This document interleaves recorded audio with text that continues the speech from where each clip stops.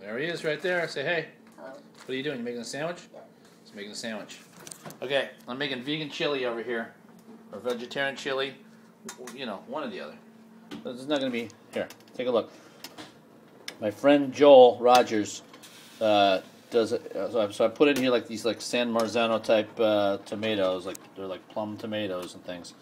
Got lots of onions that I sliced like Paul Sorvino slicing the garlic in Goodfellas. And then I've got my... what do you call them? Kidney beans and chili powder. I'm going to put in more stuff as we go along. So this is the before. It's not. You understand that I just put this in 1 minute ago. There's salt, pepper, and spices, but there will be more. Your onions are burning my eyes. Oh, my onions are burning your eyes. Ooh, okay.